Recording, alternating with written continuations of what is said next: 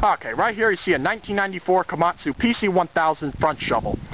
Now these old PC1000s are pretty hard machines to come across anymore, and basically that's because, being that they're an older machine, and over the years Komatsu gradually updated and replaced this machine with the PC1000 and finally the PC1250, you don't see many of the old 1000s anymore. But to find one that's in a shovel front configuration like you see right here is very rare, because there weren't a lot of PC1000s built as front shovels.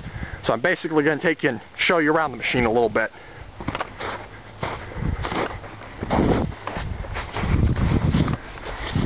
Now, starting off, the shovel bull clam on the PC1000 is 8 cubic yards. You can see here's your bull clam right here, your lip on the back, and your front jaw that basically opens and closes. Around the side here, just like all Komatsu front shovels, 2 cylinders to curl your bucket. You can see the linkage is also unique on the older 1000. You see your 2 big knuckle pieces, kind of like what you'd find on your standard mass excavator, one on each side that basically curl the bucket in and out. These 2 lines that you see right here run inside the bucket, and they're to power your bull clam cylinders right here, which open and close the clam bucket.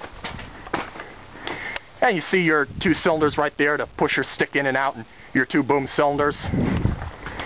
And looking at the front of the shovel right here, your 2 travel motors on each side of the crawlers. You can see the guards over the motors right here. Basically inside this are your hoses that run underneath your frame and up into your hydraulic system inside the machine. These are basically to cover the hoses so rocks or anything don't fall and break the hoses on the machine. It protects them more. Now around back here, you can see your counterweight on the 1000. Now you'll notice that the crawler pads are really narrow. Shovel fronts this size always have really narrow crawler pads. If this PC1000 were a mass excavator, it would have much wider pads. Now the reason why you'd want narrow pads for a shovel front configuration like this is because, being that the machine is meant to work in rocky or solid conditions, you don't really need wide pads. And the bad thing about having the crawler pads wider is, if this machine's working in rocky conditions, which you can see here it was, basically if the pads are wider, if it's going to be turning and crawling around on rocks, the rocks are just going to bend the pads on the machine. So you want the crawler pads to be smaller on the machine like this. And underneath it here you can see your superstructure, and where your counterweight is bolted on to the back right there. Now I'll take you up on the 1000.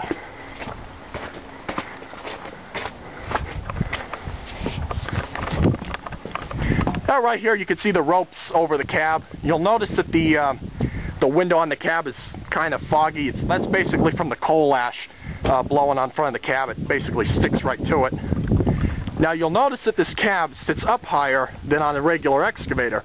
This has the raised cab on the shovel front. Right down here at this seam is where normally, if this machine were an excavator, is where the cab would sit. This whole piece right here is to raise your cab up higher. And the reason why you want the cab raised up higher on a front shovel like this is so the operator can see over the beds of the trucks, and he has a little bit better visibility when he's loading. And here's the inside of the cab on the 1000. You'll notice that it's a lot older than compared to the newer PC1100 and PC1250. And here's all your operator controls right in here. Your foot pedals for your tracks.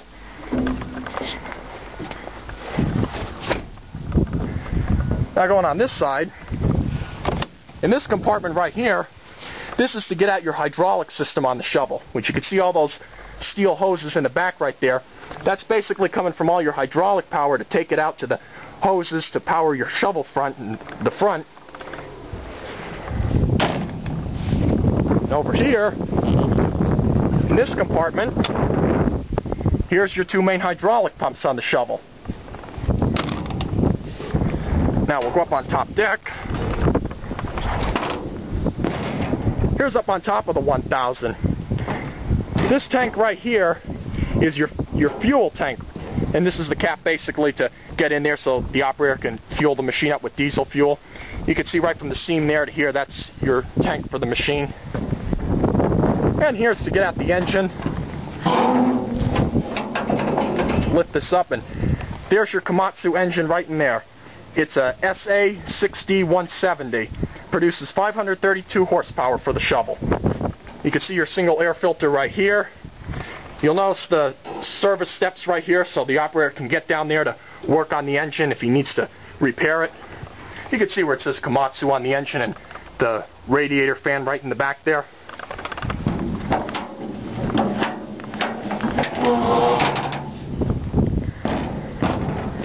And here you can see all your hoses going out to power the hydraulics in the front.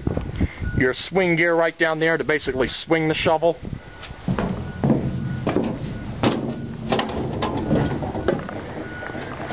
And up on this side, these are your vents for your radiator right here. Now on these older Komatsu shovels like the 1000 here and or the older smaller PC650, the engine is backwards. If you look at the newer Komatsu shovel fronts, the engine is turned the opposite way, and the radiator for the engine would be facing out that way, and on this side there be the hydraulic pumps, like what you'd find on a PC1000 or 4000.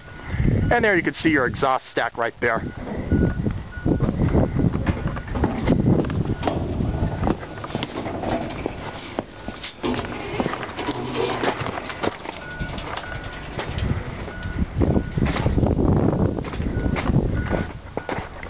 But there she is, a Komatsu PC1000 shovel.